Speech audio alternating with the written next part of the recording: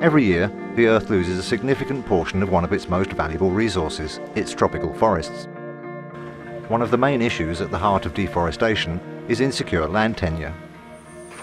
Tenure refers to the rights of access and management of land and natural resources, such as forests. When tenure is unclear, the forest may be perceived as a common resource that is open to exploitation. Unfortunately, in many countries throughout the world, tenure systems are unclear and in critical need of reform. Changes must happen both at the national policy level, but also on the ground. In the northwest of Cambodia, a group of monks and villagers are strengthening tenure governance using a new technology called open tenure. Open tenure is a tool to map and better understand land use.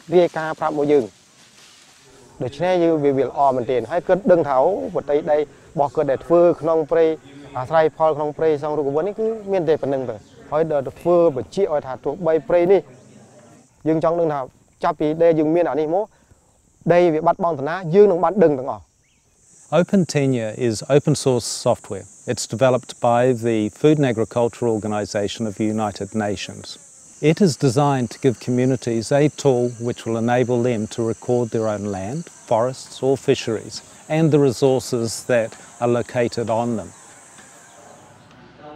First, a team of community facilitators, composed of monks and villagers, is introduced to some of the underlying principles of land tenure, including the voluntary guidelines on the responsible governance of tenure. 4 years ago, about 130 countries came together to discuss and look for an agreement on what constitutes good and responsible governance of tenure. This is groundbreaking work in that it not only established good guidelines for what constitutes responsible governance of tenure, but also a policy framework. Now, the challenge is for countries to implement these voluntary guidelines. Next, the trainees are instructed on how to use the open tenure tool and to consider how open tenure could be used most effectively in their own community. Before going to the field, participants learn how to create a claim and to input critical data such as names, dates and photos to back up land tenure claims. They can also attach and store important documents such as land title agreements between households and local authorities. A meeting with the villagers is arranged to introduce open tenure and to explain in simple terms how the technology works. Together, a plan for the fieldwork is developed.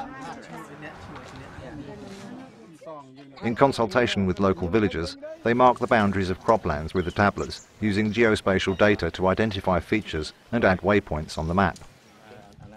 As soon as a polygon is complete, the data is saved to upload it later. The teams are interested to map the agricultural fields of the villagers, to reassure them that they may continue to farm on their traditional lands inside the community forest. They also want to prevent encroachment from outsiders and make sure that current land holdings don't expand and affect the forest.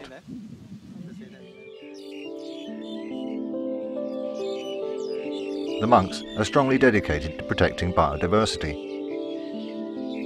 This forest is home to a wide array of threatened and endangered species, such as banteng, green peafowl, and white-shouldered ibis. As open tenure can be customised to suit the needs of individual communities, the core wildlife zones are also mapped. Once the data collection is complete, the field data can be uploaded to the server. In the future, the community may decide to formalise the tenure claims with the government, but the first step is to build the community's knowledge and internal consensus around how its land is used.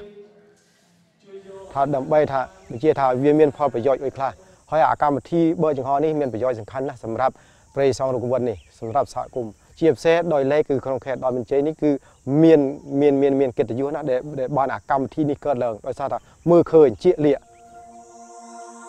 In the context of a country like Cambodia, where threats to land and resources are many, sustainable and equitable management is key. Open Tenure aims to improve this situation from the bottom up by giving communities a powerful tool, a tool which supports local ownership and facilitates sustainable management long into the future.